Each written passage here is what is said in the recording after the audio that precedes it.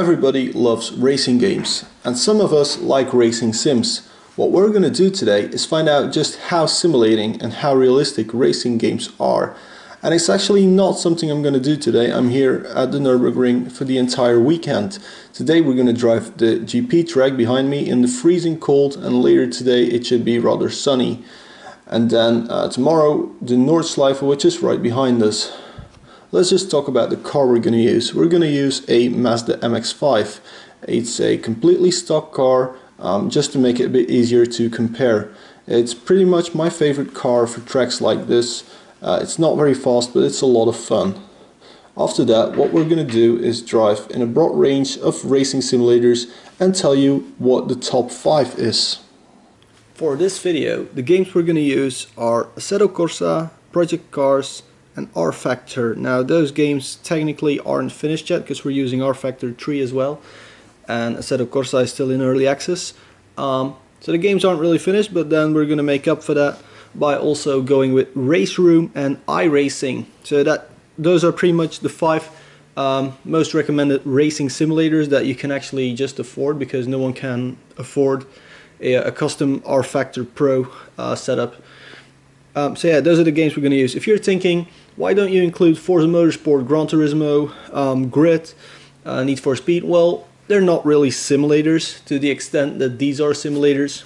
They're more realistic, some of them, than others, but they're not at all racing simulators, and that's kind of the entire purpose of this video.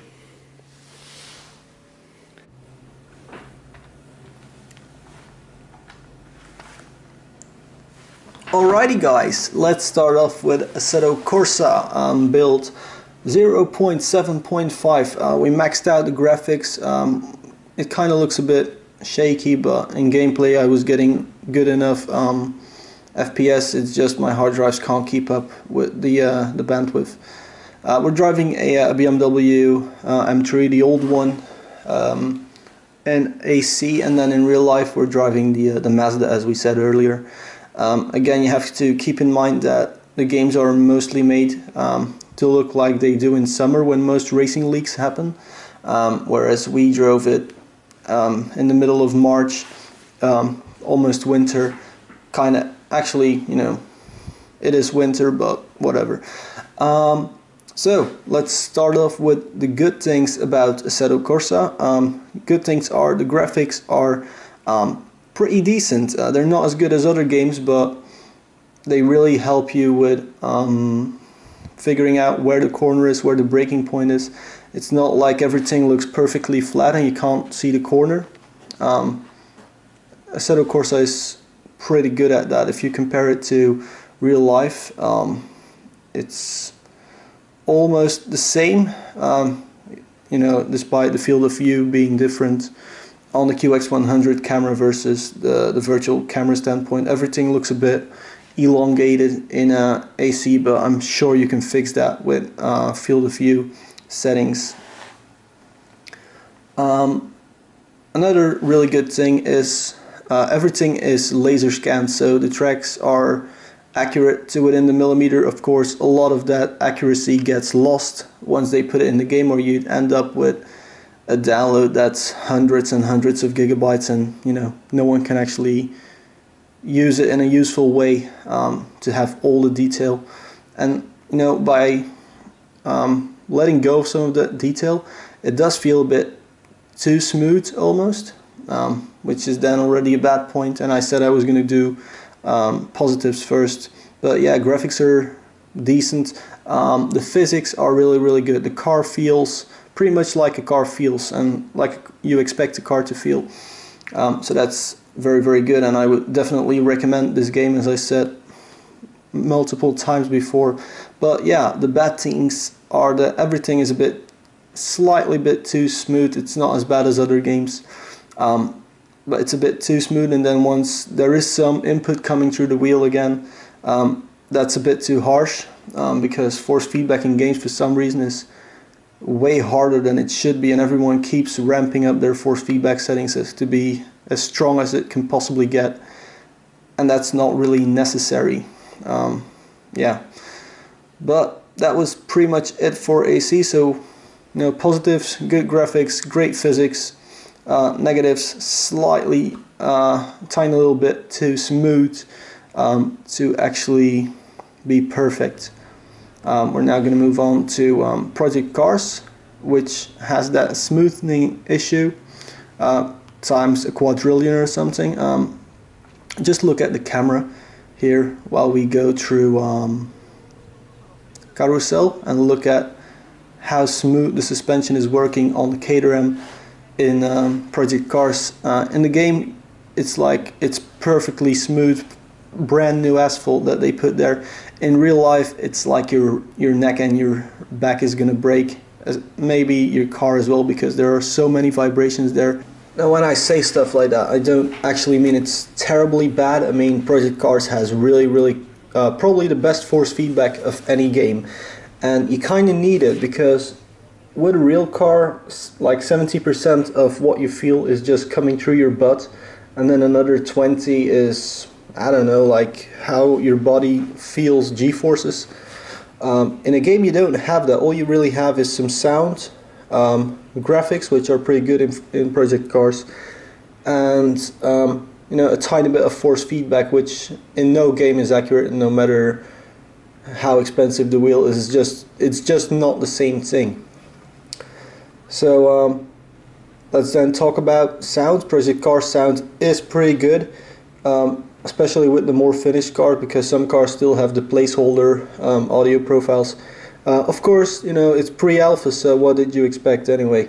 But then, graphics, that's really the key thing with Project Cars, isn't it? They call it the most beautiful racer in the world. They're probably right. This is maxed out footage, other than anti-aliasing, because I can run it with it maxed out, but I can't record with everything maxed.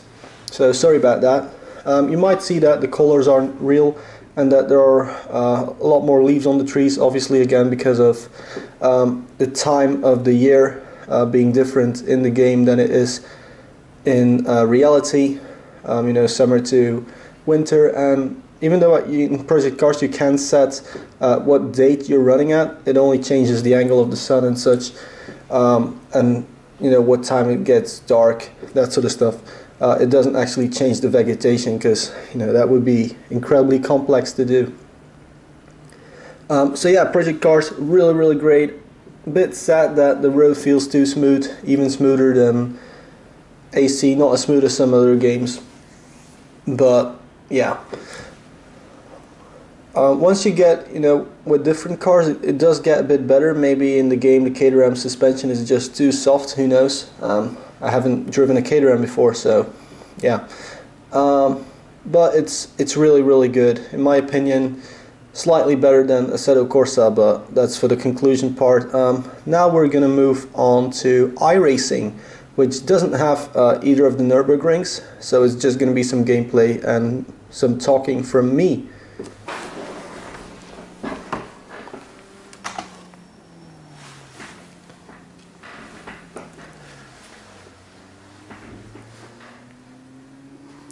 iRacing is probably the most realistic racing game in here, but that also comes with a few bad things, and we're going to start off with them.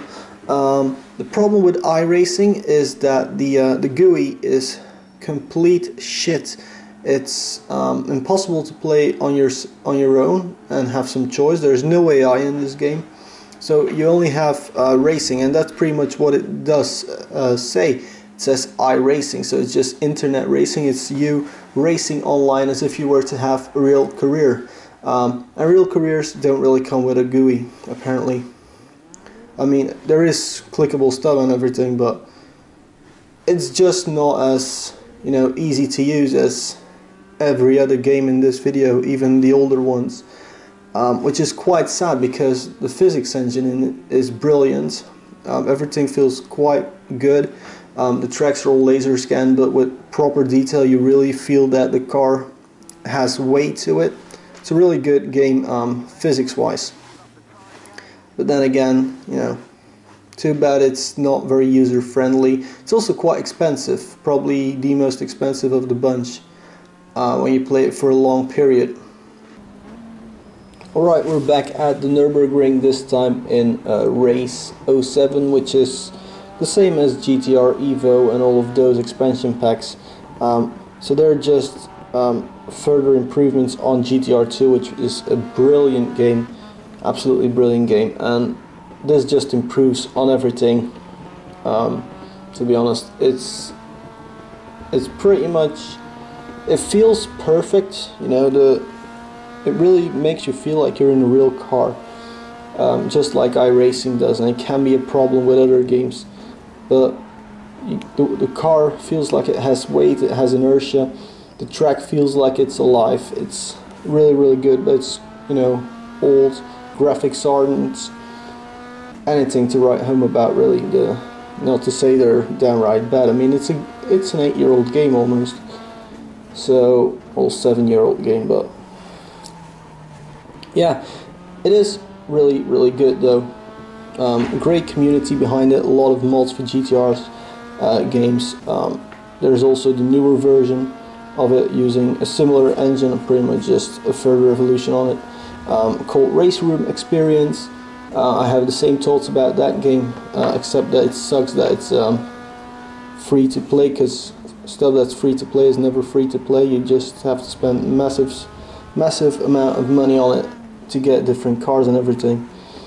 So I don't like that part about it, but this one, Race 07, with all the expansion packs, pretty good physics wise and racing wise. You get decent AI as well, which we didn't have earlier on in iracing, and it just makes for great fun. Okay, rfactor, it's probably, you know, rfactor has also the best engine. You know, rfactor Pro is used by professional teams with custom simulators, and this isn't too far off of it. So you'd think it's the best game. It's just so old. It's so incredibly old. The graphics are terrible. It's very hard to configure stuff. When you do get it right eventually, it's brilliant, but it takes so long to actually get stuff right that I can't possibly give it, you know, a top 3 place later on. But I do really like the game though. It's just, you know, outdated. And then you'd think when they made rfactor 2 that they would improve on those bad points, but instead what they did is improve on what's already brilliant. And, you know, it's still, I mean, I like a proper layout with a game, I really do, and I want a game that when you play it, it's easy to use, easy to set up, and rfactor is just none of those.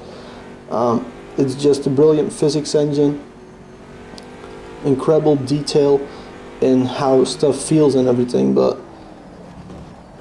it's just not my game, which is, as you can see, why I haven't bought it, and I'm just playing the demos here to demonstrate it. So if you think this is your type of game, just almost unlimited modifying options and customizability, then go get it. And if you don't think that's your type of game, just don't. So that brings us to our last game, which is game number 6, and I said I was only going to do a top 5. But then I saw simraceway was printed in large letters on my wheel, so I kind of had to put it in, because it is, in my opinion, one of the better games when it comes to physics. Also, this is a Miata, like I drove one, but this is just a newer model, so it feels slightly different, but it's quite, you know, close to the real thing. Graphics aren't anything spectacular, but it really is a great game. Plus it's free to play, which I kind of hate, but at the same time it's kind of cool, because there is a point system that means you don't have to actually spend money on it. And the guys from simraceway are, you know, really cool guys. They're also located at an actual racetrack like Assetto Corsa. These guys are at Sonoma. Assetto Corsa is at Vallelunga, I think. Or Magioni, I don't quite remember. But yeah, they're just great game. Too bad the graphics aren't up you know, with the best, but it really is quite fun. It's somewhat hard to configure multiple input devices at the same time though, especially when you have multiple steering wheels that you're trying to use at the same time. Alright folks, time for a conclusion, and we're just gonna go from the bottom of the list all the way to the top to find out what, according to me, if you care about my opinion, is the best racing simulator available at the moment, or in the near future. So 2014 best sim, let's just call it that. At number 5, I'm going to put simraceway. It's free to play, it's easy to get involved in, great guys supporting it, making it, but not really a lot of players on it, which kind of sucks, but if you all go and play it, it will get better. You know, that's just the way stuff works. So simraceway at number 5. At 4, I'm going to put the GTR series as well as raceroom, because again, great physics, which is the main point of this video. Stuff feels very good, but it's outdated. So just like rfactor, which I can already say hasn't made it into the list because it's so outdated and unusable. Now, number 3 is for iracing. Now, I know a lot of you are going to say, but it's the best racing sim out there, and I completely agree, but as a game, user friendliness, it's nowhere. It took me incredibly long just to get the wheel configured. Setting stuff up is really hard, but it does come with great community races, organized events. You can track all of your races back, which is great, which is why it gets 3rd place, which, you know, if you're the 3rd best racing sim, according to me, then, you know, that's something, right? At number 2, we're going to put assetto corsa, because you're almost there. The physics are just amazing in assetto corsa. The way the cars feel is, again, amazing. Everything's amazing. It's just a bit too bad that I don't think it's going to have enough content later on, and the graphics are a bit meh, you know. Everything looks a bit, it's spot on, don't get me wrong, everything's perfect, but it's not that extra bit that you would need to get the best game. But you know, they're going to put more work in it, it's going to get better. But so is our number 1 game, Project Cars, which is not even in alpha state yet. I mean, like, what are they going to do with the end result? The tire models are brilliant, almost as brilliant as Assetto Corsa's tire model, but there's still way more room for improvement with Project Cars. The graphics, the way it makes the hills feel, because that's just, everything looks flat in games. No matter how, you know, you set stuff up, everything looks quite flat, and Project Cars has the best elevation change. And as you saw in the video where we compared Project Cars to real life at the Nordschleife, even on camera in real life it looked nowhere near as steep as it is in real life, but then once you actually drive there, you can just come up a corner and not see anything, or just see a wall in front of you, which it is great in real life, and Project Cars gets quite close to that. Not perfect yet, but quite close. But to me, the main reason to give Project Cars the 1st place is quite simply because of the way you can use it. You just install it, you say I'm using that wheel, press some buttons, and it's configured. Everything is configurable. You have a bunch of sliders and settings, but you don't have to use them. If you don't want to use them, you just leave them where they're at. You use default profiles, and everything's just, you know, great. But then when you're like me and you have modified wheels and pedal sets, it just becomes easy to use, way easier than everything else. And if you add great physics, not the best because those are for iRacing, but great physics, the best graphics, you know, quite good sound as well, then I think Project Cars kind of just deserves 1st place overall. Anyway, if you like the video, press the like button. If you dislike the video, press dislike. Please subscribe to Unicorn Reviews and leave a comment. Thank you all very much for watching.